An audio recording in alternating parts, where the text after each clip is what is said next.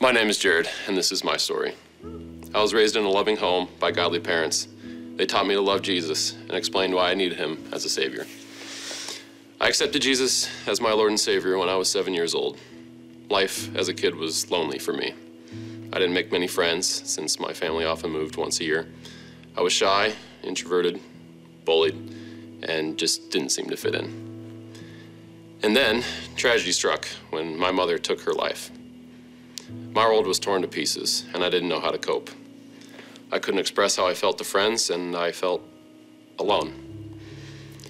But God, by his unwavering love for me, showed me how to grieve and pulled me out of my sorrow. He taught me to trust him through the valleys and to praise him on the mountains. And by his divine providence, he eventually led me to my wife.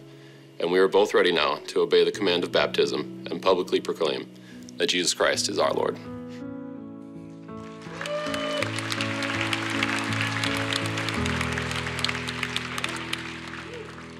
Hi there, my name is John Most, and this is my son, Jared. He's been on a faith journey for 19 years now, steadily growing in his own conviction that Jesus Christ is the Son of God, and that he needed to place his faith in Jesus for the forgiveness of his sin, and the fact that Jesus died to pay for that sin and that he rose again. I've witnessed Jared's spiritual growth just really take off in the last couple years, especially.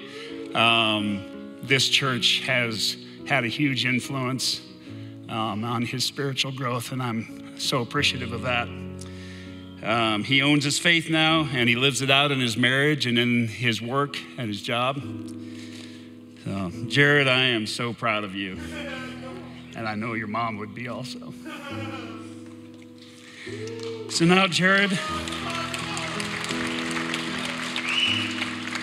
in the presence of all these witnesses and your wife, I have two questions for you. Have you placed your trust completely in Jesus Christ as your Lord and your Savior? Yes, I have. Do you intend to follow him for the rest of your life? Yes and amen. So, Jared, according to your profession of faith, as your earthly father, but more importantly, as your eternal brother in Christ, I joyfully baptize you in the name of the Father and the Son and of the Holy Spirit.